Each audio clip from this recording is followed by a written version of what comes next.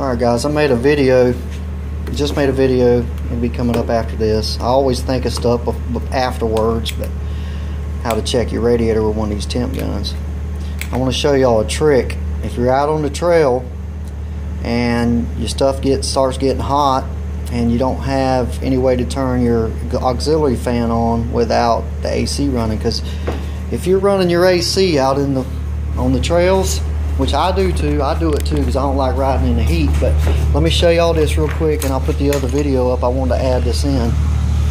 Now I want to show y'all something. My AC's been running.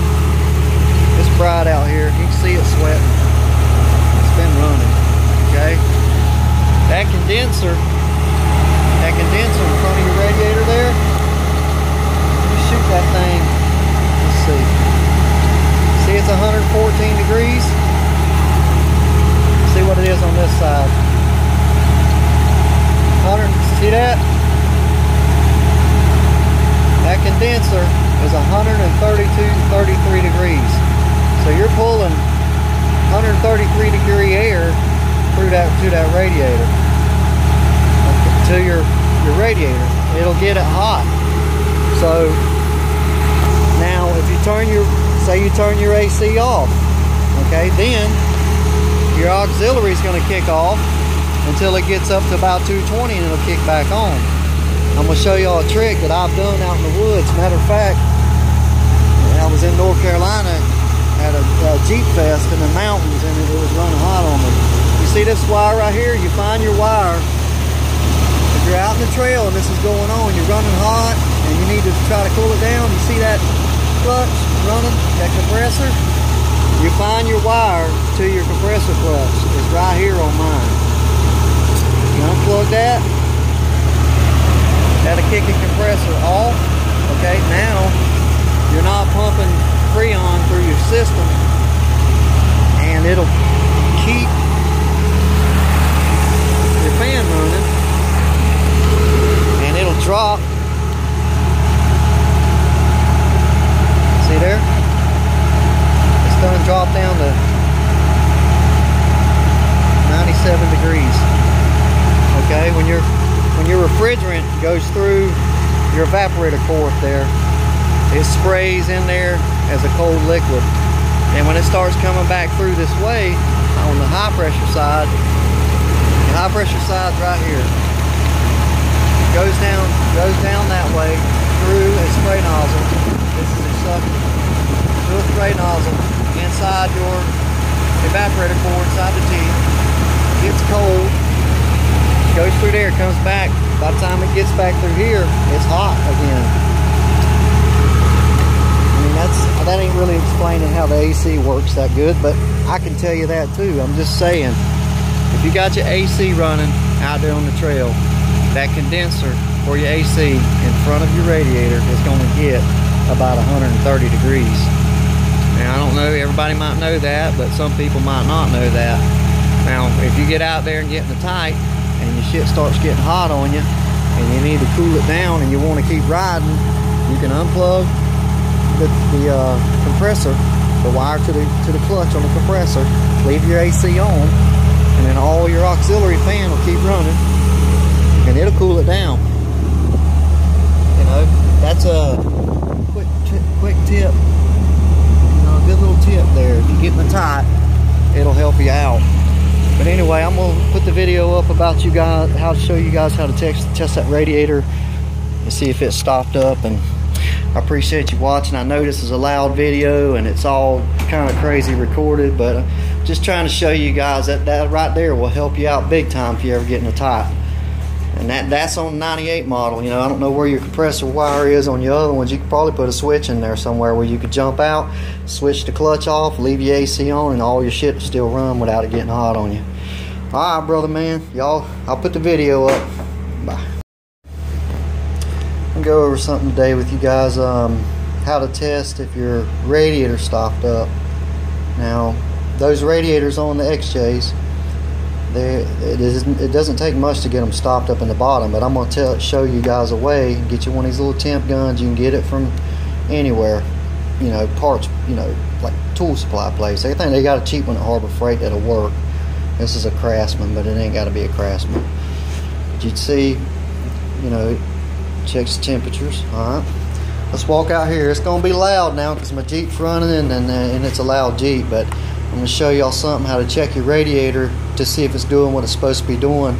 I got a lot of interest on that. Hey, let's just walk out there. I got a lot of interest on that running hot video, and I want to show y'all how to check for your radiator being stopped up. It's gonna be loud now, but I'll just talk over it.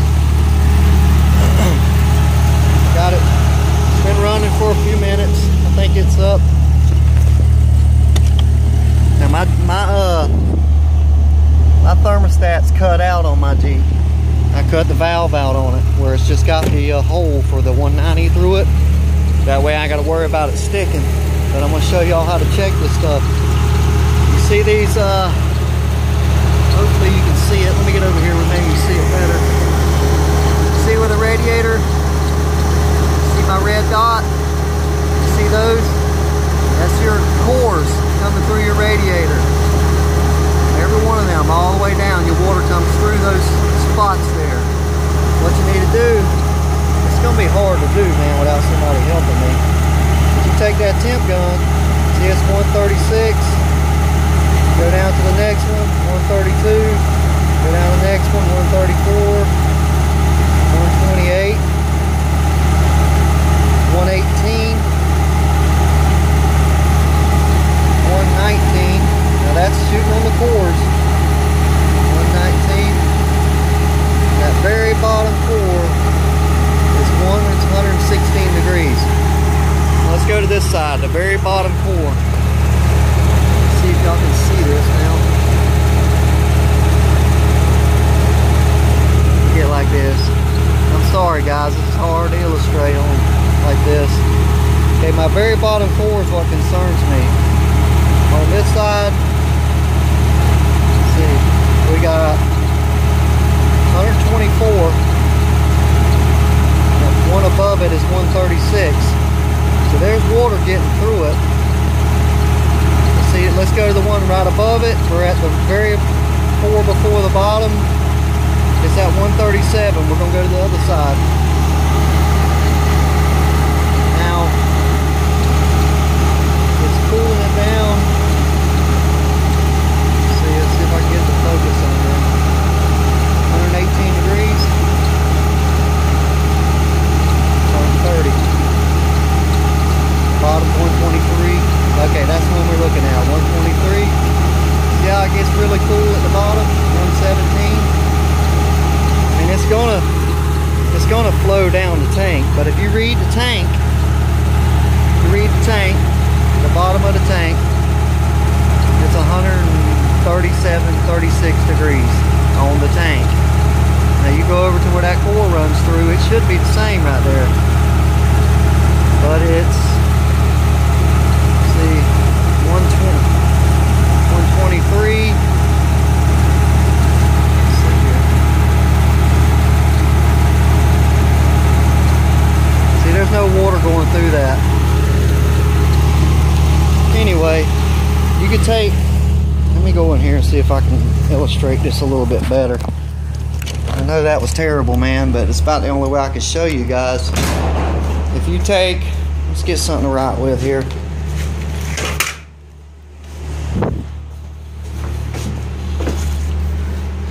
Yeah, I know there's a lot of problems. That's that wiring diagram again for that winch. I know there's a lot of overheating problems with those Jeeps. Now, if you're looking at your radiator, say this is your radiator.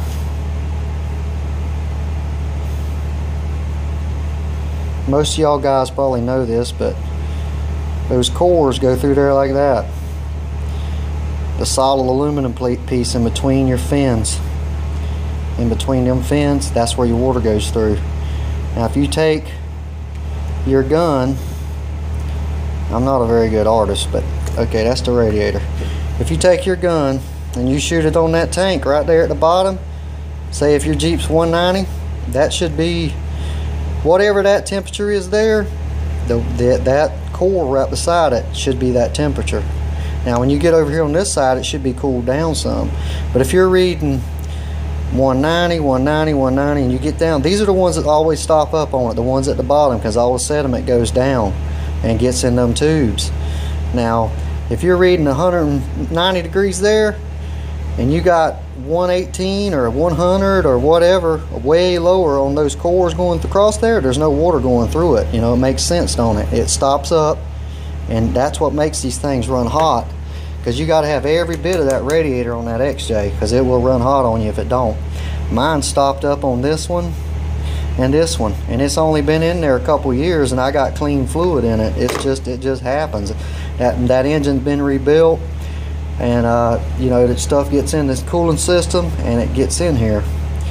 But mine stopped up right down here in them two cores. If you take your, like I said, if you take your heat gun, temp gun, checker, you check that tank and it's 190, this should be 190 going through here. Now those cores going across there, if y'all don't know what they look like, they're oval like this, right? Some of them go straight through like that, and some of them have little itty bitty squares in there for rigidity. You see that? Let me get out of the dang light. You see that?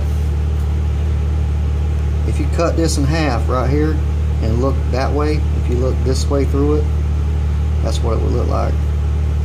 And see, it don't take nothing for them to stop up. And if you get these stopped up and that lowered at radiator, you loosen 1/4 of your cooling capacity. That's what's been going on with mine. Mine's been wanting to get up past 210 on me lately, and I figured I would go out there and check it and show you guys how to do this. But all you gotta do, go get you a temp gun, shoot your cores, shoot your tank, and shoot your core. Shoot your tank, shoot your core. It should be about the same. You get down there, if it's 180 up here, or 30 or 50 up here in all these, and you get down here and it's 90, you know, and this tank right there is 150, then something's going on. That water ain't going through there, or the coolant is not going through there. You should be, you know, say 190 here, probably about 189 over here. You should see a temperature drop across that thing. Same thing on this side. Whatever that tank is, these should be, and it'll be a lot cooler on this side probably. Anyway guys, a short little video. I know it wasn't very good recording. If y'all ask me some questions on this deal, I can help you out with it, but you can check that pretty easy if you got one of these things. Just get it running, get it up to temperature, and just start going down your cores and reading them. They're going to drop a little bit as you go down, but they still should be the same as that tank right there. You should be able to put it on that tank, put it on that core going across, and it should be close to the same, because it's just water going through there. You know, it comes, it just goes straight through these, and that's what it looks like on the inside of that core right there. Them things get stopped up real easy. I mean, it ain't take nothing to stop that up. Alright guys, there ain't no way to really clean these radiators out because they're plastic. You can try it, but it usually don't work for me. Usually what I got to do is just change the radiator out. Back in the day, when you had copper radiators, you sent it to the shop, they cut the tanks off, they rod it out, what they call rodding out. They take a rod and they stick through every one of them holes in that core and rod it out. That's what rodding out means. But they used to be able to do that, but everything's plastic now, so you just have to buy another one. Anyway guys, I thought I would show you guys that. I'm messing with mine today a little bit, and I figured I'd make y'all some short video here. If y'all got any questions, ask me. You know I'll answer them. Take it easy. Bye.